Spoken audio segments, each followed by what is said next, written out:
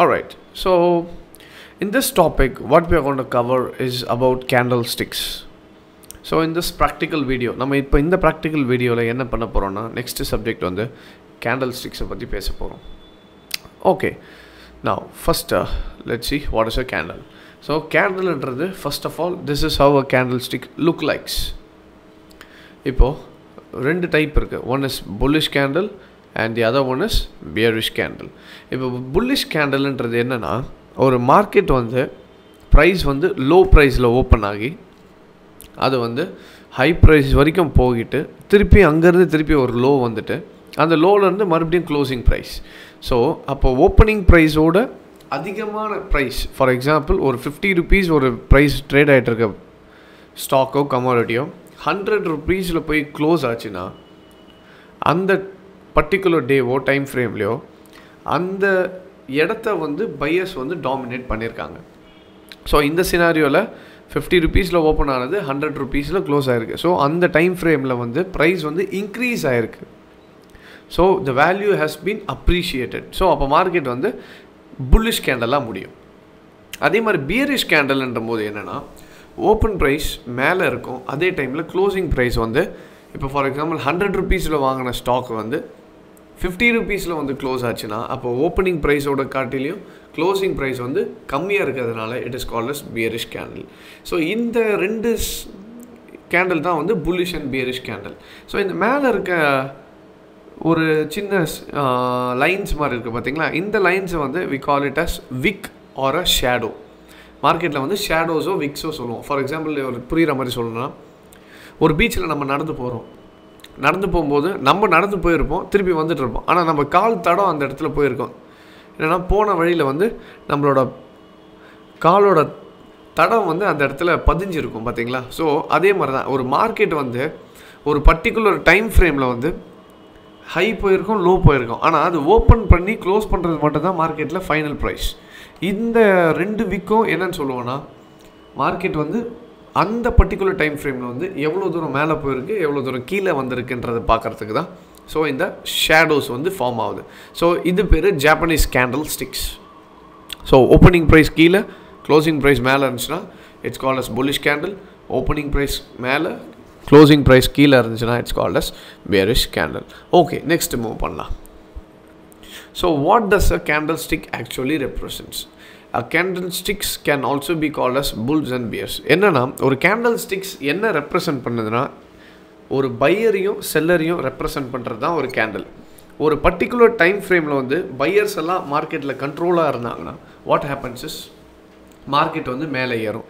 அதே டைமில் ஒரு பர்டிகுலர் டைமில் வந்து பையர்ஸ் எல்லாம் வந்து மார்க்கெட் விட்டு வெளியே போயாச்சு, இப்போ செல்லர்ஸ்லாம் மார்க்கெட் வந்து கண்ட்ரோல் பண்ணாங்கன்னா அந்த டைம் வந்து செல்லர்ஸ் கண்ட்ரோல் பண்ணுற மார்க்கெட்டுக்கு பேர் பியரிஷ் மார்க்கெட்.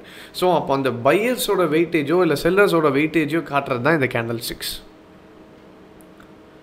ஸோ இப்போ ஒரு for example if it is a long black candle it means sellers are controlling the market in the part of the specific time frame. For example டெய்லியில் ஒரு செல் candle ஃபுல்லாக முடிஞ்சிருக்குன்னா அன்றைக்கி full day வந்து sellers தான் மார்க்கெட்டில் கண்ட்ரோலில் இருந்தாங்கன்னு அர்த்தம்.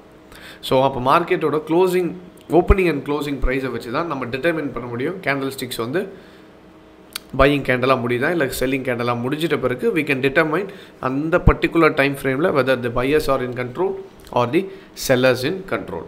Alright, okay. ஸோ இப்போ வந்து நம்ம சப்ஜெக்டில் வந்து first candle stick pattern. So நம்மளோட கேண்டில் ஸ்டிக்ஸ் பேட்டர்னில் ஃபஸ்ட்டு பேட்டர்ன் என்ன பார்க்க போகிறோம்னா we are going to see about spinning tops. So what is a spinning top? Spinning டாப்னா என்ன? கேண்டில் ஸ்டிக்கில் ஸ்பின்னிங் டாப்னா என்ன? ஒரு ஸ்பின்னிங் டாப்ன்றது என்னன்னா இப்போ ஒரு மார்க்கெட்டில் பையர்ஸும் இருக்காங்க செல்லர்ஸும் இருக்காங்க. அந்த பையரும் செல்லரும் வந்து ஒரே டைமில் ஈக்குவலாக மேட்ச் ஆகும்போது it forms a spinning top. என்னென்னா இதில் டெஃபினேஷன் பார்த்தீங்கன்னா நம்ம மோஸ்ட் ஆஃப் த ட்ரேடர்ஸ் இந்த market knows what is a spinning top. But the real thing is that they don't know how to use it. ஏன்னா எல்லாருக்குமே spinning டாப்ன்றது மார்க்கெட்டில் தெரிஞ்ச ஒரு விஷயம், ஆனால் அதை எப்படி யூஸ் பண்ணுன்றது தான் தெரியாது. ஸோ நம்ம இதை வந்து பேக் டெஸ்ட் பண்ணி ஸோ ஃபைனலி நம்ம என்ன நம்மளோட எக்ஸ்பீரியன்ஸில் கற்றுருக்கோன்னா அந்த ஸ்பின்னிங் டாப் எங்கே யூஸ் பண்ணணும் அதோட ரூல்ஸ் என்னன்றது தான் we are gonna see. how to use spinning top. ஒரு ஸ்பின்னிங் டாப்ன்றதுக்கு என்ன எப்படி இருக்குன்றது அதோட கேரக்டர்னா, now a spinning top has a long upper body, long lower shadow and small real bodies are called as spinning top. So இது first நான் இதை explain பண்ணிடுறேன். Next நம்ம வந்து அந்த பிக்சர் பார்க்கலாம். ஸோ அதோட ரூல் படி the colour of the real body is not very important. இதில் வந்து ஸ்பின்னிங் டாப் வந்து உங்களுக்கு புல்லிஷாகவும் இருக்கலாம், பேரிஷாகவும் இருக்கலாம். ஸோ அந்த கேண்டில் வந்து colour is not a important part. The pattern indicates the indecision movement between the pier and seller. அப்படின்னா ஒரு பையரும் செல்லரும் ஈக்குவலாக மேட்ச் ஆயிருக்காங்க. இப்போ ஃபார் எக்ஸாம்பிள் எடுத்துக்கணும்னா, ஒரு ஃபுட்பால் மேட்ச் பார்க்குறோம் நம்ம. ஒரு 2 நல்ல அர்ஜென்டினாவும் பிரேசிலும் உங்களுக்கு வந்து ப்ளே பண்ண போகிறாங்கன்னா 2 டீமுமே நல்ல டீம் தான். ஸோ இந்த 2 டீமில் ஃபஸ்ட்டு எடுத்தோடனே மேட்ச் ஸ்டார்ட் ஆகும்போது எந்த டீம் வின் ஆகுதுன்னு சொன்னால் சொல்ல முடியாது. ஏன்னா இன்னும் இப்போ தான் ஸ்டார்ட் ஆகிருக்கு. ஆனால் இதுவே ஒரு ஃபஸ்ட்டு ஒரு டீம் கோல் அடிச்சுன்னா நம்மளால் சொல்ல முடியும் இந்த டீம் வின் ஆகிறதுக்கு வாய்ப்பு இருக்குன்ட்டு. ஸோ ஸ்பின்னிங் டாப்ன்றது மேட்ச் ஸ்டார்டிங் மாதிரி பையர்ஸும் செல்லர்ஸும் ஈக்குவலாக மேட்ச் ஆகும்போது it is formed as a spinning top. அதுக்கு தான் அது பேர் என்ன சொல்லணும்னா இன்டெசிஷன் மூமெண்ட். நம்ம வந்து ஒரு டெசிஷன் எடுக்க முடியாத மூமெண்ட்டை வந்து இன்டெசிஷன் மூமெண்ட். ஸோ ஒரு indecision moment between a pier and a seller is called a spinning top. So இப்போ ஒரு ஸ்பின்னிங் டாப்ன்றது எப்படி இருக்குன்னு பார்க்கலாம். ஸோ இப்படி தான் ஒரு ஸ்பின்னிங் டாப் இருக்கும். என்னென்னா ஒரு ஹையர் ஷேடோ மேலே, ஒரு லோவர் ஷேடோ கீழே, அண்ட் பாடி வந்து சின்ன இடத்துல ஆரம்பித்த இடத்துலேயே கொஞ்சம் மேலேயோ கீழேயோ வந்து க்ளோஸ் ஆகிடுச்சுன்னா it's called as spinning top. So spinning டாப்பில் புல்லிஷ் அண்ட் பேரிஷ் நிறைய பேர் சொல்லுவாங்க. ஆனால் ஸ்பின்னிங் டாப் எந்த கலரில் இருந்தாலும் இட் டசன்ட் மேட்டர். ஏன்னா both represents equal amount of buyers and sellers in the market. So indecision moment in the market. So இப்போ ஒரு லைஃப் சினாரியோ பார்த்தீங்கன்னா, ஃபஸ்ட்டு நம்ம வந்து ரூல்ஸை பார்த்துடலாம். என்னென்னா ஸ்பின்னிங் டாப் எல்லாருமே பண்ணிடலாம், ஆனால் அந்த rules is the important thing for a trader. So இப்போ நம்ம வந்து அந்த ரூல்ஸை தான் பார்க்க போகிறோம். So first rule number 1, once a spinning top is formed wait for the next candle to finish for a better confirmation. If you have a spinning top at the uptrend, then wait for the next candle to finish in a sell candle, then we can go for an entry. So இதோட meaning என்ன, roll number 1ஓட meaning என்னென்னா, ஒரு spinning top வந்து form ஆகிடுச்சுன்னா wait பண்ணணும். என்னென்னா நம்ம எப்போவுமே இன்டெசிஷனில் ஒரு டெசிஷன் எடுக்கக்கூடாது. ஏன்னா நமக்கு அந்த மேட்ச் ஸ்டார்ட் ஆகும்போது தெரியாது வெதர் இந்த டீம் ஜெயிக்குமா இந்த டீம் ஜெயிக்க போதான்னு. ஆனால் ஒரு கோல் போட்ட பிறகு நம்மளால் கணிக்க முடியும் இந்த டீம் லீடிங்கில் இருக்குது, அப்போ இது ஜெயிக்கிறதுக்கான வாய்ப்புகள் பர்சன்டேஜ் அதிகம். ஸோ அப்போ அந்த டீம் ஜெயிக்கிறதுக்கான வாய்ப்புகள் இருக்குன்னும் போது ஸோ அந்த டீம் கூட போகிறது இட்ஸ் பெட்டர் சாய்ஸ். ஸோ அதே மாதிரி தான் மார்க்கெட்டில் வந்து பையர்ஸ் செல்லர்ஸ் ஈக்குவலாக இருக்கும்போது wait for the next candle, அடுத்த கேண்டில் வர வரைக்கும் வெயிட் பண்ணி ஆகணும். இப்போ நான் வெயிட் பண்ணிவிட்டு இப்போ எனக்கு ஒரு ஸ்பின்னிங் டாப் வந்த பிறகு இது வந்து ஒரு அப் ட்ரெண்டில் வருதுன்னு வச்சுப்போம். இப்போ மார்க்கெட் வந்து எனக்கு நல்லா அப்பில் போயிட்டு இருக்கும்போது ஒரு ஸ்பின்னிங் டாப் ஃபார்ம் ஆச்சுன்னா அப்போ பையர்ஸ் வந்து இவ்வளோ நாள் கண்ட்ரோலில் இருந்தாங்க, இப்போ செல்லர்ஸும் கண்ட்ரோலில் இருக்காங்க. இன்டெசிஷன் மூமெண்ட் 2 பேருமே ஈக்குவலாக இருக்காங்கன்றத மாதிரி ஆயிடுச்சு. ஸோ இப்போது ஸ்பின்னிங் டாப்புக்கு அடுத்த கேண்டில் ஒரு செல் கேண்டலாக வந்தால் இப்போது செல்லர்ஸ் வந்து மார்க்கெட்டில் டாமினேட் பண்ண போகிறாங்கன்றது அர்த்தம். ஆல்ரைட். ஸோ அப்போது நெக்ஸ்ட்டு கேண்டில் வெயிட் பண்ணி அந்த candle sell கேண்டலாக முடிஞ்சாச்சுன்னா we can go for a sell entry. அது கேண்டில் முடிகிற வரைக்கும் வெயிட் பண்ணி தான் ஆகணும். 1 டேனா ஒரு நாள் வெயிட் பண்ணி ஆகணும், 1 ஹவர்னா 1 ஹவர் வெயிட் பண்ணி ஆகணும். It depends on the time frame. So இது ஃபஸ்ட் ரூல். ரூல் நம்பர் 2 என்னென்னா, now it is not always we have to wait for a confirmation. இப்போது எல்லா டைமும் நீங்கள் கன்ஃபர்மேஷன் வெயிட் பண்ணணும்னு கிடையாது. எப்போ இந்த ரூல் அப்ளை ஆகுனா, if a spinning top is form in a up trend near the resistance zone. இப்போ ஒரு மார்க்கெட்டில் வந்து நமக்கு ஒரு நல்ல ரெசிஸ்டன்ஸ் இருக்குது, அந்த ரெசிஸ்டன்ஸ் கிட்ட போயிட்டு மார்க்கெட் வந்து ஒரு ஸ்பின்னிங் டாப் ஃபார்ம் ஆச்சுன்னா அது என்ன ரெப்ரசன்ட் பண்ணுதுன்னா, ஏற்கனவே ரெசிஸ்டன்ஸ்ன்றது மார்க்கெட்டில் ஒரு செல்லர்ஸ் ஒரு பையர்ஸ் வந்து அவங்களோட பொசிஷன்ஸ் கவர் பண்ணுற இடம் வந்து most of the time it forms as a resistance. இப்போ அந்த மாதிரி இருக்கும்போது அந்த இடத்துல முடிஞ்ச வரைக்கும் பையர்ஸ்லாம் வந்து வெளியே போகிறதுக்கு தான் பார்ப்பாங்க. அப்போயே வந்து செல்லர்ஸ் டாமினேஷன் அதிகமாக இருக்கும். ஸோ அந்த இடத்துல வந்து ஒரு ஸ்பின்னிங் டாப் ஃபார்ம் ஆச்சுன்னா நீங்கள் அடுத்த கேண்டலுக்கு வெயிட் பண்ணணும்னு அவசியம் இல்லை. ஃபார்ம் ஆன அடுத்த நிமிஷமே க்ளோஸ். ஃபார் எக்ஸாம்பிள் ஒரு ஸ்பின்னிங் டாப் அந்த டைம் ஃப்ரேம் முடிஞ்சிருச்சுன்னா அடுத்த கேண்டல்லே you can go for a sell entry. Resistance கிட்டனா செல் அடிக்கலாம். இன்கேஸ் சப்போர்ட் கிட்ட ஸ்பின்னிங் டாப் ஃபார்ம் ஆச்சுன்னா we can go for a buy. Alright. So rule number 2 doesn't wait for confirmation if there is a resistance or a support. Alright, so this is rule number 2. Now rule number 3. Rule number 3 enna, never validate a spinning top if it is formed in the middle of a sideways trend. என்னன்னா ஒரு spinning top வந்து சைட்வேஸோட middle அப்படின்னா ஒரு sideways என்னும்போது market ஒரு ஹையும் போகாமல் ஒரு லோவும் போகாமல் இருந்தால் அதை வந்து சைட்வேஸ்ன்னு சொல்லுவோம். கரெக்டாக? ஸோ அப்போது ஒரு லோலையும் ஹைலையும் அந்த வர்றது இடத்துல வந்தால் அது வந்து மிடில் ஆஃப் அ சைட்வேஸ் கிடையாது. ஒரு சைட்வேஸோட மிடில்ன்றது லோக்கும் ஹைக்கும் நடுவில் இருக்க பாயிண்ட் தான் mid of a sideways. So ஒரு மார்க்கெட் வந்து ஹை 100 ரூபா, லோ வந்து 50 ரூபா, இந்த ரெண்டு ட்ரேடுக்குள்ளே ட்ரேடிங் வந்து இந்த ரெண்டு ப்ரைஸ்க்குள்ளேயே ட்ரேட் ஆகிட்டு இருக்குன்னா 75 rupees ஒரு ஸ்பின்னிங் டாப் வருது, அதோட ஃபாலோட் பை ஒரு செல் கேண்டில் வருதுன்னா அது வேலிடேட் ஆகாது. ஏன்னா மார்க்கெட் சைட்வேஸில் கீழே இருந்தால் மேலே போயே ஆகணும். அப்போ 75லேருந்து 50 வந்துருமானா வரத்துக்கு வாய்ப்பு இல்லை. திருப்பி அதை இன்வேலிட் பண்ணிவிட்டு திருப்பி 50ல் ஸ்டார்ட் ஆனது 100ல் தான் போய் முடியும். ஸோ அதனால தான் rule number 3, we don't validate a spinning top if it is formed in a middle of a sideways trend. Alright, so இதுதான் rule number 3. This is how you trade a spinning top. So இப்போ இது ஒரு live example பார்த்தீங்கன்னா, இப்போ market வந்து ஒரு by ட்ரெண்டில் இருந்த மார்க்கெட், ஸோ மேலே போயிட்ட பிறகு இந்த இடத்துல நமக்கு ஒரு ஸ்பின்னிங் டாப் ஃபார்ம் ஆச்சு. இன்கேஸ் இந்த இடத்துல ரெசிஸ்டன்ஸ் இருந்ததுன்னா நான் இங்கே செல் பண்ணிகிட்ருப்பேன். இந்த கேண்டில் எனக்கு க்ளோஸ் ஆன அடுத்த நிமிஷமே நான் செல் போயிருப்பேன். ஆனால் இந்த இடத்துல எனக்கு எந்த ஒரு ரெசிஸ்டன்ஸோ இல்லாத காரணத்தினால நான் என்ன பண்ணுறேன்னா, இந்த கேண்டில் பெரிய கேண்டில் முடிகிற வரைக்கும் வெயிட் பண்ணிவிட்டு நான் இந்த இடத்துல தான் செல் அடிப்பேன். செல் அடித்தா எனக்கு இவ்வளோ தூரம் ப்ராஃபிட் கொடுத்துருக்கோம். ஓகே, ஸ்டாப் லாஸ் எங்கே வைக்கணும்னா, ஸ்டாப் லாஸ் நம்ம முன்னாடியே ஸ்டூடெண்ட்ஸ் எல்லாருக்குமே தெரியும், சப்ளை அண்ட் டிமாண்ட் ஜோன். இதுக்கு மேலே எந்த இடத்துல சப்ளை அண்ட் டிமாண்ட் ஜோன் இருந்தோ அதுக்கு மேலே தான் வைப்போம். நிறைய பேர் என்ன சொல்லுவாங்கன்னா, ஸ்பின்னிங் டாப் எங்கேயோ எடுத்தீங்களோ அதுக்கு மேலே ஸ்டாப் வைங்க. அந்த மாதிரி வைக்கக்கூடாது. We have to keep our stop loss above the supply and demand zone. அப்போது இந்த இதுக்கு மேலே எந்த இடத்துல சப்ளை அண்ட் டிமாண்ட் ஜோன் இருக்கோ அதுக்கு மேலே தான் நம்ம ஸ்டாப்ஸை கேல்குலேட் பண்ணி வச்சாகணும். ஆல்ரைட், ஸோ இது ஒரு live example, spinning top formation, wait for the next candle. அப்போ இது வந்து ரூல் நம்பர் 1க்கு அப்ளிகபிள், ரூல் நம்பர் 2 கிடையாது. ரூல் நம்பர் 2னா ரெசிஸ்டன்ஸ் இருந்தால் அங்கேயே செல் பண்ணலாம். இப்போ ரெசிஸ்டன்ஸ் இல்லாதனால இந்த கேண்டில் முடிகிற வரைக்கும் வெயிட் பண்ணிவிட்டு திருப்பி நான் இங்கே செல் அடிக்கிறேன். கொஞ்சம் எனக்கு ரிஜெக்ஷனில் பயமாக தான் இருக்கும், பட் இது வந்து ஃபியர். ஆனால் this is the actual market.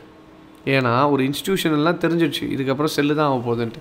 அப்போ என்ன பண்ணுவாங்கன்னா, முதல்ல பயம் ஊற்றுவாங்க. பயம் ஊற்றவன ஒரு ஃபியர் ஸ்டார்ட் ஆன உடனே நிறைய பேர் வெளியே போய்டுவோம். ஆனால் அதுக்கப்புறம் தான் ஓவரால் மார்க்கெட் ஃபுல் செல்லிங் வருது. So this is how you trade a spinning top. Alright, so next பார்க்கலாமா? ஸோ நெக்ஸ்ட்டு சப்ஜெக்ட் என்னென்னா, we are going to see is called as doji. So டோஜின்றது first டோஜினா அதில் 3 types ஆஃப் டோஜி இருக்குது. என்னென்னா, first one is called as long leg doji, second one is called as dragon fly doji, and third one is called as grave stone doji. டோஜியில் 3 வகை இருக்குது. So ஒரு டோஜின்றது எப்படி இருக்குன்னா, ஒரு பெரிய அப்பர் ஷேடோ, ஒரு பெரிய கீழே வந்து லோவர் ஷேடோ வந்துட்டு, ஆனால் பாடின்றது எப்படி இருக்குன்னா, 100 ரூபாயில் ஓப்பன் ஆன ப்ரைஸ் 180 போச்சு, கீழே வந்து 50 rupees வந்துச்சு. ஆனால் க்ளோசிங் டைமில் மறுபடியும் 100லேயே வந்து க்ளோஸ் ஆகிடுச்சு. அப்போது opening price and closing price is the same. So இந்த மாதிரி வரும்போது it is more or less like a spinning top தான். என்னென்னா பையர்ஸும் கண்ட்ரோல் இல்லை, செல்லர்ஸும் கண்ட்ரோல் இல்லை, 2 பேருமே ஈக்குவலி நம்பர்ட். அப்போ 2 பேருமே ஈக்குவல்டாக இருக்கும்போது what we have to two is we have to wait for the next candle sticks. So அடுத்த கேண்டலுக்கு வெயிட் பண்ணி தான் we have to trade. So alright, so இப்போ we'll see how a long leg doji works. First, this is how the different types of doji looks like. So மேலே Appar higher shadow, ஆனால் கீழே lower shadow கம்மி, ஆனால் பாடி வந்து opening ப்ரைஸ்லேயே close. This is called as grave stone doji. Dragon ஃப்ளைன்றது கீழே lower high பெரிய shadow, மேலே கம்மியான ஷேடோ, கரெக்டாக வந்து உங்களுக்கு மேலே வந்து ஓப்பனிங் ஆகி கீழே வரைக்கும் மார்க்கெட் போயிட்டு திருப்பி ஓப்பனிங் மேலேயே வந்து முடிஞ்சால் it's called as dragon fly. Long leg டோஜினா மேலேயும் பெரிய ஷேடோஸ் கீழேயும் பெரிய ஷேடோஸ், ஓப்பனிங் ப்ரைஸ்லேயே திருப்பி மிடில் வந்து க்ளோஸ் ஆனால் it's a long leg doji. So first let's see what is a long leg doji. So now long leg doji has a huge shadows, but the body will be at the same price of opening and closing. முன்னாடியே சொன்ன மாதிரி தான் long leg dojiன்றது மேலேயும் high shadow கீழேயும் lower பெரிய shadow இருக்கும். ஆனால் closing வந்து மிடில் வந்து buyer sellers ஈக்குவலாக மேட்ச் ஆகி என்ன ஆகும்னா ஓப்பனிங் ப்ரைஸ்லேயே க்ளோசிங் ஆகிடும். So then it forms as a long leg doji. அதே மாதிரி லாங் லெக் டோஜியோட ரூல்ஸ் என்னென்னு பார்த்தீங்கன்னா the same rules apply here to. என்னென்னா ஒரு ஸ்பின்னிங் டாப்பும் லாங் லெக் டோஜியும் ரொம்ப பெரிய டிஃப்ரென்ஸ் கிடையாது. ரெண்டுமே ஹேஸ் தி சேம் ரூல்ஸ். என்னென்னா மார்க்கெட்டில் pier sellers in control. So wait for the next candle. அடுத்த கேண்டில் புல்லிஷாக முடிஞ்சதுன்னா go for a by entry.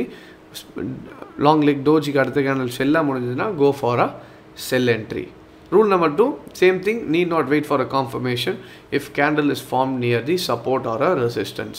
So, rule number 2 என்னன்னா ஒரு சப்போர்ட்டோ ரெசிஸ்டன்ஸோ இருந்துச்சுன்னா அந்த இடத்துல கரெக்டாக வந்து ஒரு லாங் லெக் டோஜி ஃபார்ம் ஆச்சுன்னா முடிஞ்ச வரைக்கும் செல்லர்ஸ்லாம் வந்து அவங்களோட ப்ராஃபிட்ஸை புக் பண்ணிப்பாங்க. இப்போ பையர்ஸ் வந்து கண்ட்ரோல் ஆகலாம். ரெசிஸ்டன்ஸ் ஜோன்னா பையர்ஸ்லாம் ப்ராஃபிட் புக் பண்ணுறாங்க, செல்லர்ஸ் வந்து கண்ட்ரோல் ஆவாங்க. ஸோ அந்த இடத்துல நெக்ஸ்ட் கேண்டலுக்கு வெயிட் பண்ண தேவையில்லை. ஸோ லாங் லெக் டோஜியோட ஒரு எக்ஸாம்பிள். நான் இப்போ இந்த இடம் வந்து என்ன லைன்னா சப்போர்ட் லைன். ஸோ இந்த சப்போர்ட் லைனில் பார்த்தீங்கன்னா இந்த இடத்துல ஏற்கனவே நமக்கு என்ன ஆச்சுன்னா செல் ட்ரெண்டில் இருந்து ஒரு லாங் லெக் டோஜி வந்து மார்க்கெட்டு மேலே போச்சு. ஆனால் இந்த இடத்துல சப்போர்ட் இருக்குதுன்னு எனக்கு தெரிஞ்சிருக்காது அந்த டைமில். அப்போ நான் என்ன பண்ணியிருப்பேன்னா இதுக்கு அடுத்த கேண்டில் க்ளோஸ் ஆகிட்ட பிறகு இந்த இடத்துல நான் பை போயிருப்பேன். ஸோ இது ரூல் நம்பர் 1. ஆனால் மார்க்கெட் திருப்பி மேலே போயிட்டு கீழே வந்துட்டு எந்த லெவல் வந்திருக்கு, ப்ரீவியஸ் லெவல் எங்கே வந்தோ அதே இடத்துக்கு தான் மார்க்கெட் வந்திருக்கு. அப்போது இது வந்து சப்போர்ட்டாக ஆக்ட் பண்ணும்போது இங்கே வந்து நான் ரூல் நம்பர் 1 அப்ளை பண்ணணும்னு அவசியம் இல்லை. ஏன்னா ரூல் நம்பர் 2 இப்போ இருக்குது. ஏன்னா எனக்குன்னு ஒரு சப்போர்ட் லைன் இருக்குது. ஸோ இங்கே வந்து ரூல் நம்பர் 2 நியர் தி சப்போர்ட் லெவல். அப்போ மார்க்கெட் என்ன ஆயிடுச்சுன்னா சப்போர்ட்டில் வந்து கரெக்டாக உங்களுக்கு ஒரு லாங் லெக் டோஜி கொடுத்தவொடனே நீங்கள் இந்த கேண்டல்லையே பை அடிக்கலாம். ஸ்டாப் லாஸ் வந்து ஜோன் லெவலுக்கு கீழே ஸ்டாப் லாஸ். இதுக்கு கீழே எங்கே இருக்குதுன்னு ஜோன் லெவலில் வந்து நம்ம ஹையர் டைம் ஃப்ரேம்லையோ இல்லை இந்த டைம் ஃப்ரேம்லையோ பார்த்துட்டு we go for a stop loss. So stop loss அது கீழே வச்சுட்டு ஜோனுக்கு கீழே now we go for a by here. So அதுக்கப்புறம் என்னாச்சு, market went all the way up. So இப்போ புரியும்னு நினைக்கிறேன் how long leg doji works. Alright. So first scenario வந்து ரூல் நம்பர் 1, செகண்ட் சினாரியோ வந்து rule number 2. This is our long leg doji works. So இந்த இடத்துல வந்து செல்லர்ஸ் எல்லாம் book பண்ணிட்டாங்க. இன்டெசிஷன் பையருக்கும் செல்லருக்கும் இங்கே வெயிட் பண்ண தேவையில்லை. ஏன்னா ஏற்கனவே ஒரு வாட்டி இதே இடத்துல பையர்ஸ் கண்ட்ரோல் பண்ணதுனால திருப்பி பையர்ஸே கண்ட்ரோல் பண்ணிட்டாங்க. ஆல்ரைட். இங்கே வந்து செல்லர்ஸ் அதே மாதிரி ப்ராஃபிட் புக் பண்ணியாச்சு. ஆனால் இங்கே நமக்கு கன்ஃபர்மேஷன் இல்லாததுனால அடுத்த கேண்டில் வெயிட் பண்ணிவிட்டு we go for a by. So this is how you trade long legged doji. Alright. Next one பார்க்கலாமா? So next in the line is called as dragonfly doji. ஒரு dragonfly doji ஓட character எப்படி இருக்கும்னா a dragonfly doji has a long lower shadow whereas the body is finished at the top of a candle. What it represents is the buyers are in control now. Potentially a trend reversal is possible. இதோட meaning என்னன்னா market opening ப்ரைஸ்லேருந்து market என்ன ஆகுனா முடிஞ்ச வரைக்கும் கீழே வரும். 100 rupeesல start ஆன ஸ்டாக்கோ கமாடிட்டியோ ஒரு 10 points 20 points 30 points it depends on the market condition. அங்கேருந்து ஒரு நல்ல கீழே வந்து செல் கேண்டல் கொடுத்துட்டு ஆனால் க்ளோசிங் வந்து திருப்பி கீழே இருந்து மேலே எடுத்துகிட்டு போய் opening ப்ரைஸ்லேயே close ஆகியாச்சு. So then it is formed as a ட்ராகன்ஃப்ளை doji. இது லாங் லெக் டோஜி வந்து நம்ம என்ன பார்த்தோம்னா இன்டெசிஷன் மூமெண்ட். அது எங்கே வேணால் வரும், வந்த பிறகு நம்ம ரூல்ஸ் அப்ளை பண்ணி ட்ரேட் பண்ணுவோம். ஆனால் ட்ராகன்ஃப்ளை டோஜின்றது வந்து பார்த்திங்கன்னா it is purely a trend reversal candle. எந்த ட்ரெண்டுக்குன்னா செல்லர்ஸை வந்து பையர்ஸ் டாமினேட் பண்ண போகிறாங்கன்றதை காட்டுறது தான் ட்ராகன்ஃப்ளை டோஜி. அப்போ ஒரு செல்லர்ஸ் மார்க்கெட்டில் ஃபுல்லாக வந்துட்டுருக்காங்கன்னா பையர்ஸ் வரப்போகிறாங்கன்றது காட்டுறது தான் ட்ராகன்ஃப்ளை டோஜி சிம்பாலிக்காக ரெப்ரசன்ட் பண்ணுது. ஸோ அப்போது ட்ராகன்ஃப்ளை doji is a sell trend to a buy trend reverser. செல் ட்ரெண்டில் இருக்கும்போது ட்ராகன்ஃப்ளை டோஜி வந்துச்சுன்னா பை ட்ரெண்ட் மாற போகுதுன்றது தான் ட்ராகன்ஃப்ளை டோஜி ரெப்ரசன்ட் பண்ணுது. Alright. So rules என்னன்னா, if a dragonfly doji is formed in a downtrend, wait for the next candle to finish as a bull candle, then we can go for an entry. அப்படின்னா நம்ம long leg டோஜியில் பார்த்த மாதிரியே தான். First wait பண்ணணும். Doji வந்தவொடனே we don't go for a buy or a sell. அது சப்போர்ட்டில் வந்துச்சுன்னா rule number 2. Rule number 1 வந்து நார்மலி ஒரு இடத்துல வந்து dragonfly doji ஃபார்ம் ஆச்சுன்னா வெயிட் பண்ணிவிட்டு அடுத்த கேண்டில் க்ரீனாக முடிஞ்ச உடனே we can go for a buy or sell. இது ரூல் நம்பர் 1. ஆனால் ரூல் நம்பர் 2 வந்து திருப்பியும் சப்போர்ட் கிட்ட ஃபார்ம் ஆச்சுன்னா we can go for a buy immediately. Dragonfly doji at the support form ஆச்சுன்னா we can go for a buy immediately. Alright. So அந்த இடத்துல sellers வந்து பொசிஷன்ஸை கவர் பண்ணுறாங்கன்னு அர்த்தம். ஆட்டோமேட்டிக்காக நமக்கு வந்து மார்க்கெட் மேலே போக போகுதுன்றது ரெப்ரசன்ட் பண்ணுறது தான் Dragonfly doji. Alright.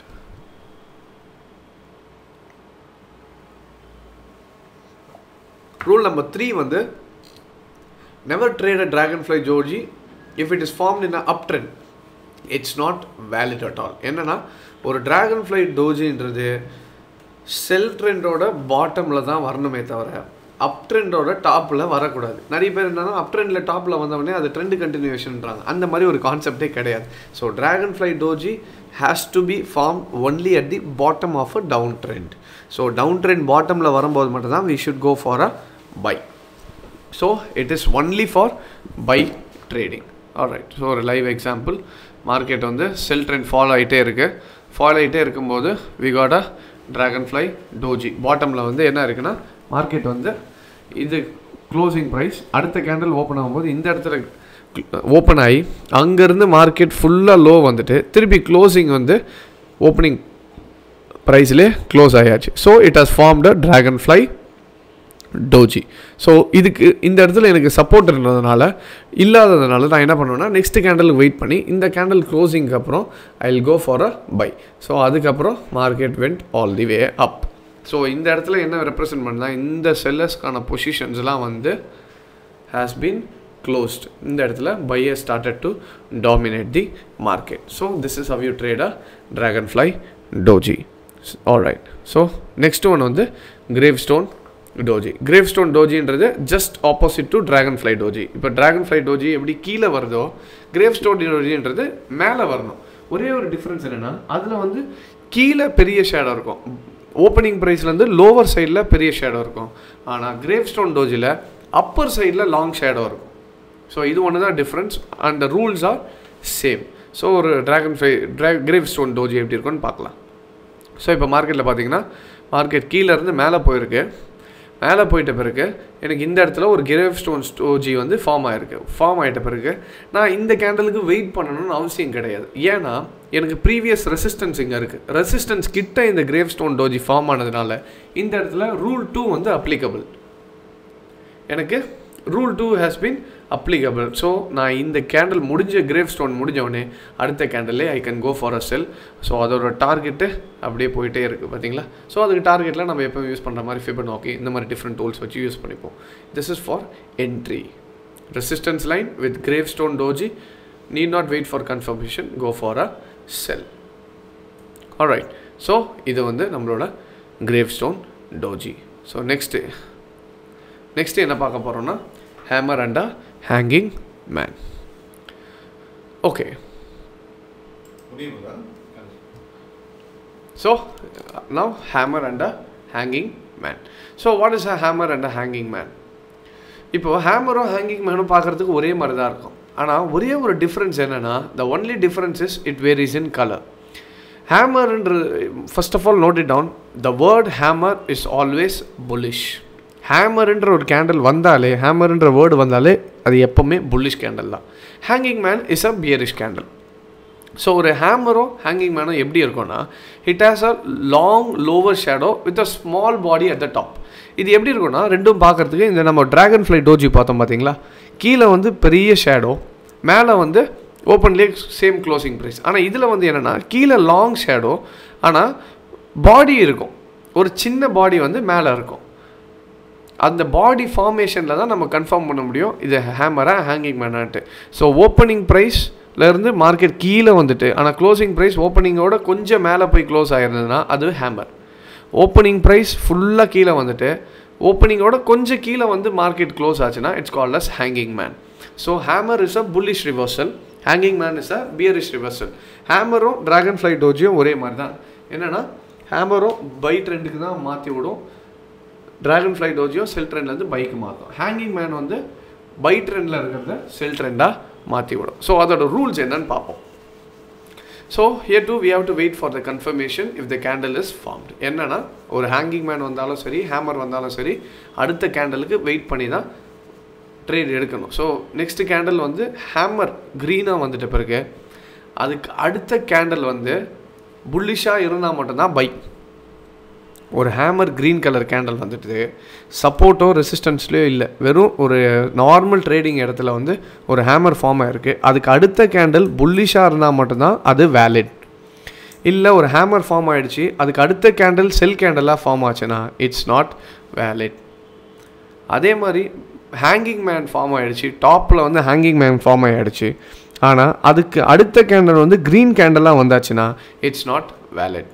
So hammer form ஆகிட்ட பிறகு அடுத்த கேண்டில் புல்லிஷ் கேண்டலாக இருந்தால் மட்டும்தான் இட்ஸ் வேலிட், நம்ம பைக்கு போகணும். ஹேங்கிங் மேன்னா அடுத்த கேண்டில் செல் கேண்டலாக இருந்தால் மட்டும்தான் செல்லுக்கு போகணும். So this is rule number 1. Rule number 2 எப்பவும் போல் if it is formed near the support or resistance we don't need to wait for the confirmations. It's already strong because of the support and resistance. ஒரு support resistance இருக்கும்போது நம்ம அடுத்த கேண்டலுக்கு wait பண்ணணும்னு அவசியமே கிடையாது. சப்போர்ட்டில் வந்து hammer form ஆச்சுன்னா by, ரெசிஸ்டன்ஸில் வந்து ஹேங்கிங் மேன் ஃபார்ம் ஆச்சுன்னா செல். So need not wait for the confirmation. Rule number 3, never trade this candle if it is formed in a sideways. sidewaysல form ஆச்சுன்னா ஹேமர் அண்ட் ஹேங்கிங் மேனில் ட்ரேடே பண்ண வேண்டாம். அதே மாதிரி இன்னொரு முக்கியமான ரூல் என்னென்னா ஹேமர்ன்றது செல் ட்ரெண்டோட பாட்டமில் மட்டும்தான் வரணும். ஹேமர் வந்து உங்களுக்கு அப் ட்ரெண்டோட டாப்பில் ஹேமர் வந்ததுன்னா ட்ரெண்டு கண்டினியூவேஷன் அர்த்தம் கிடையாது, அது இன்வேலிட். அதே மாதிரி ஹேங்கிங் மேனுன்றது அப் ட்ரெண்டோட டாப்பில் தான் வரணுமே தவிர கீழே ஃபார்ம் ஆகி டவுன் ட்ரெண்டோட பாட்டமில் ஃபார்ம் ஆச்சுன்னா அது ட்ரெண்டு கண்டினியூவேஷன்லாம் கிடையாது. So it's invalid. So now let's see hammer and hanging man. So இப்போ இந்த ஹேமர் பார்த்தீங்கன்னா எங்கே வரணும்னா டவுன் ட்ரெண்டோட பாட்டமில் வந்தால் தான் அது ஹேமர். ஸோ கீழே சப்போர்ட் இல்லாதனால அடுத்த கேண்டலுக்கு வெயிட் பண்ணி இந்த கேண்டல் க்ளோஸ் ஆன பிறகு இந்த கேண்டல்லாம் பை பண்ணியிருப்போம். ஸோ பை ட்ரெண்ட் ஸ்டார்ட் ஆகும். அதே மாதிரி ஹேங்கிங் மேனுன்றது அப் ட்ரெண்டு மேலே போயிட்டுருக்க கேண்டலில் இந்த மாதிரி உங்களுக்கு லோவர் ஷேடோவும் ப்ளஸ் பாடி வந்து ஓப்பனிங்கோட கீழே இருந்ததுன்னா it's called as hanging man. இப்போது இதுக்கு அடுத்த கேண்டலுக்கு வெயிட் பண்ணி இது க்ளோஸ் ஆகிட்ட பிறகு we go for a sell. So this is a hammer and a hanging man. ஒரு லைவ் எக்ஸாம்பிள்னால் மார்க்கெட் வந்து செல் ட்ரெண்டாக போயிட்டே இருக்குது. செல் ட்ரெண்டாக போயிட்டுருக்கும்போது கரெக்டாக உங்களுக்கு பாட்டமில் வந்து we have a hammer. Hammer வந்த பிறகு இங்கே சப்போர்ட் இல்லாதனால அடுத்த கேண்டல் வெயிட் பண்ணுறோம். வெயிட் பண்ண பிறகு உங்களுக்கு இந்த இடத்துல க்ளோசிங் ஆகிட்ட பிறகு இது புல்லிஷ் கேண்டல்னோடனே நவ் பையர்ஸ் ஆர் இன் கண்ட்ரோல். அப்போ இதுக்கு அடுத்த கேண்டலில் நம்ம என்ன பண்ணலாம்னா we can go for a by. So இதில் என்னென்னா 2-3 கன்ஃபர்மேஷன் இருக்குது. எப்படின்னா செல் ட்ரெண்டே வந்துட்டு இருக்கும் போதும் உங்களுக்கு கீழே வந்து there was a spinning top, அதுக்கு அடுத்த கேண்டில் ஹேமர். ஸோ ஸ்பின்னிங் டாப்புக்கு அடுத்தது புல்லிஷ் கன்ஃபர்மேஷன் வந்ததுனால இதுலேயும் பை எடுக்கலாம். இல்லை வெயிட் பண்ணி ஹேமருக்கு முடிச்சிட்ட பிறகு இந்த இதுலேயே கன்ஃபார்ம் பண்ணி இங்கேயும் பை எடுக்கலாம். Alright. So this is you trade hammer. இப்போ ஹேமர்ன்றது கீழே தான் வரணும், மேலே வந்துச்சுன்னா அது ஹேமர் கிடையாது. டவுன் ட்ரெண்டோட பாட்டமில் வந்தால் தான் ஹேமர், அப் ட்ரெண்டோட டாப்பில் ஹேமர் வந்துச்சுன்னா not valid. Now this is your hanging man. இப்போ இந்த ஹேங்கிங் மேன் எங்கே வந்திருக்குன்னா கரெக்டாக ரெசிஸ்டன்ஸ் கிட்ட வந்திருக்கு. மார்க்கெட் ரெசிஸ்டன்ஸை போய் ஹிட் ஆயாச்சு. ஹிட் ஆகிட்ட பிறகு உங்களுக்கு ரெசிஸ்டன்ஸில் ஹேங்கிங் மேன் ஃபார்ம் ஆகிடுச்சனால ஸோ மார்க்கெட்டில் வந்து நீங்கள் இந்த கேண்டலுக்கு வெயிட் பண்ணணும்னு அவசியம் கிடையாது. இது க்ளோஸ் ஆன அடுத்த நிமிஷமே we can go for a sell because there is a resistance line. அந்த ரெசிஸ்டன்ஸ் லைனில் இருந்ததுனால இங்கே வந்து ரூல் நம்பர் 2 அப்ளிகபிள். இப்போ உடனே நம்ம வந்து செல் பண்ணிக்கலாம். Alright. So hanging man formed near the resistance line. Rule number 2, need not wait for the confirmation, go for a immediate sell. Alright, next one. So next one is called as inverted hammer and a shooting star. இப்போ inverted hammer and a shooting star என்றது எப்படி இருக்குன்னா ரெண்டுமே ஒரே இதுதான். ஆனால் ஒரே ஒரு டிஃப்ரென்ஸ் என்னென்னா ஹேமருக்கு வந்து பாடி மேலே இருக்கும், ஷேடோஸ் கீழே இருக்கும். ஹேங்கிங் மேனுக்கும் பாடி மேலே இருக்கும், ஷேடோ கீழே இருக்கும். ஆனால் inverted hammer and shooting star எப்படி இருக்குன்னா பாடி கீழே இருக்கும், வெரஸ் உங்களுக்கு ஷேடோஸ் வந்து மேலே இருக்கும். This is the only difference. ரெண்டுத்துக்குமே ஒரே கேரக்டர் தான். ஹேமர் இன்வெர்டட் ஹேமர் வந்து bullish reversal, hanging man shooting star ரெண்டுமே பியரிஷ் ரிவர்சல். ஸோ ரெண்டுமே ஒன்று தான். ஒன்லி டிஃப்ரென்சஸ் ஹேமர் தலைகீழ இருந்ததுன்னா இன்வெர்டட் ஹேமர், ஹேங்கிங் மேன் தலைகீழ இருந்தால் shooting star. Same rules applies here. Hammer and hanging மேனுக்கு என்ன ரூலோ அதே ரூல் தான் inverted hammer and shooting ஸ்டாருக்கும். So இப்படி தான் இருக்கும். இன்வெர்டட் ஹேமர்ன்றது தலைகீழ இருக்கும். ஹேமர் வந்து பாடி மேலே ஷேடோ கீழே, ஆனால் இது வந்து பாடி கீழே ஷேடோ மேலே. ஸோ இது ரெண்டுத்துக்கும் டிஃப்ரென்ஷியேட் பண்ணுறது ஒன்றே ஒன்று, கலர் மட்டும்தான். If the colour is bullish it's inverted hammer, if the color is bearish it is shooting star. இப்போ ஒரு லைவ் எக்ஸாம்பிள்னா மார்க்கெட் வந்து நமக்கு செல் ட்ரெண்ட் வந்துட்டே இருக்கும்போது அட் த பாட்டமில் வந்து நமக்கு என்ன வந்துடுச்சுன்னா there it formed a inverted hammer. Inverted ஹேமருக்கு அடுத்தது டோஜி மாதிரி ஃபார்ம் ஆகி புல்லிஷ் ரிவர்சல் காட்டியிருக்கு. அதுக்கு இல்லை நான் டோஜி வேணான்னா அடுத்த கேண்டலும் வெயிட் பண்ணி பார்க்கலாம். ஸோ ஏன்னா நான் டோஜியை வந்து கன்ஃபர்மேஷன் எடுக்க வேணாம் இன்டெசிஷன் அப்படின்னா, ஸோ அதுக்கு அடுத்த கேண்டலும் நமக்கு என்ன கொடுத்துருச்சுன்னா புல்லிஷ் கேண்டலாக கொடுத்துருக்கு. ஸோ இந்த புல்லிஷ் கேண்டல் முடிஞ்ச உடனே இந்த இடத்துல வந்து நான் பை பண்ணிடுறேன் நான் இன்வெர்டட் ஹேமர் வச்சு. So almost huge profits. So inverted ஹேமர்ன்றது பாட்டமில் மட்டும்தான் வரணும், டாப்பில் வந்தால் நாட் வேலிட். இந்த இடத்துல இன்வெர்டட் ஹேமர் வந்தால் நாட் வேலிட், கீழே வந்தால் மட்டும்தான் வேலிட். ஆல்ரைட். ஸோ அதே மாதிரி ஷூட்டிங் ஸ்டார். ஸோ இப்போ மார்க்கெட் வந்து நல்லா அப் ட்ரெண்ட் போயிட்டு இருக்கும்போது டாப்பில் வந்து என்ன இருக்குன்னா it formed a shooting star. இப்போ எனக்கு ஷூட்டிங் ஸ்டாருக்கு மேலே வந்து ரெசிஸ்டன்ஸோ எதுவுமே இல்லாததுனால அடுத்த கேண்டில் இந்த கேண்டில் க்ளோசிங் வரைக்கும் வெயிட் பண்ணி ஆகணும். இந்த க்ளோசிங் முடித்த உடனே நான் I will go for a sell பண்ணியிருந்தேன்னா gap down ஃபுல்லாக. ஸோ ஃபுல்லி மார்க்கெட் அதிலேருந்து அந்த ஹைக்கு மேலே போகவே இல்லை. full and full market was in selling pressure. So this is how you trade a shooting star and a inverted hammer. Alright, so next one in the line is engulfing pattern. Now engulfing pattern la two types irukku. One is bullish engulfing and the other one is called as bearish engulfing. So first we'll see about the bullish engulfing. So the bullish engulfing pattern is a two candle trading method. இப்போ என்னன்னா இவ்வளோ நேரம் பார்த்ததெல்லாம் நம்ம வந்து single candle trading method. மார்க்கெட்டில் வந்து ஒரு candle shooting ஸ்டாரோ ஹேமரோ inverted hammer doji spinning டாப்லாம் single candle. ஆனால் இப்போ என்கல்ஃபிங்கிறது ரெண்டு கேண்டில் வச்சு தான் நம்ம டிசைட் பண்ண முடியும். ஸோ அப்போ ரெண்டு கேண்டில்னு வரும்போது ஒரு என்கல்ஃப்ன்றதுக்கு மீனிங் என்னென்னா ஒரு கேண்டிலை வந்து இன்னொரு கேண்டில் வந்து ஓவர் டாமினேட் பண்ணியாச்சு இல்லை விழுங்கியாச்சுன்னு சொல்கிற மாதிரி இதை வந்து இது வந்து ஓவர் ஷேடோ பண்ணியாச்சு. ஸோ அதை வந்து என்கல்ஃபிங்னு சொல்லுவோம். ஸோ அப்போ ஃபஸ்ட்டு கேண்டிலை காட்டிலையும் செகண்ட் கேண்டில் என்கல்ஃப் ஆகுதுன்னா ஒரு செல் ட்ரெண்ட் வந்துக்கிட்டே இருக்கும்போது உங்களுக்கு செல் கேண்டலுக்கு அடுத்த கேண்டில் ஒரு செல் கேண்டலுக்கு அடுத்த கேண்டில் வந்து 150 டைம்ஸ் பிகர். எவ்வளோனா ஒரு செல் ட்ரெண்ட் போயிட்டே இருக்குது, அந்த செல் ட்ரெண்டில் லாஸ்ட்டு ஒரு செல் கேண்டில் வந்திருக்கு, அந்த செல் கேண்டலுக்கு அடுத்த கேண்டில் க்ரீன் கேண்டில் வந்திருந்தா அந்த க்ரீன் கேண்டில் எவ்வளோ இருக்குன்னா இந்த முன்னாடி இருக்க செல் கேண்டலோட 150 டைம்ஸ் பிகராக இருக்கணும். ஃபார் எக்ஸாம்பிள் செல் கேண்டில் 10 பாயிண்ட்ஸ்னால் இந்த பியர் கேண்டில் வந்து 15 பாயிண்ட்ஸ் இருக்கணும். ஸோ அந்த சைஸில் உங்களுக்கு மார்க்கெட் என்கல்ஃப் ஆச்சுன்னா it's called as bullish engulfing. அது என்ன ரெப்ரசன்ட் பண்ணுதுன்னா பையர்ஸ் வந்து செல்லர்ஸை ஃபுல்லாக டாமினேட் பண்ணியாச்சு, இப்போ வந்து பையர்ஸாக மார்க்கெட்டை கண்ட்ரோல் பண்ண போகிறாங்கன்றது அர்த்தம்.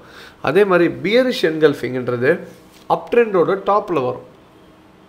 இப்போ அப் ட்ரெண்டு போயிட்டே இருக்க மார்க்கெட்டில் வந்து ஒரு அப் கேண்டலுக்கு க்ரீன் கேண்டலுக்கு அடுத்த ஒரு ரெட் கேண்டல் வந்து க்ரீன் கேண்டலை காட்டிலே 150 டைம்ஸ் பிகராக இருந்துச்சுன்னா it is called as bearish engulfing. அப்போ அந்த பியரிஷ் என்கல்ஃபிங் வந்துடுச்சுன்னா செல்லர்ஸ் எல்லாம் பையர்ஸ்லாம் வந்து கண்ட்ரோல் விட்டு போயாச்சு, ப்ராஃபிட் புக்கிங் ஆகிடுச்சு, செல்லர்ஸ் வந்து இப்போ மார்க்கெட்டை டாமினேட் பண்ண போகிறாங்கன்றது தான் it shows bearish engulfing. So அதோட சார்ட் பார்த்தீங்கன்னா இப்போ இந்த மார்க்கெட் வந்து அப் ட்ரெண்டில் போயிட்டு இருந்த மார்க்கெட்டில் வந்து செல்லர்ஸ் வந்து டாமினேட் பண்ணியிருக்காங்க.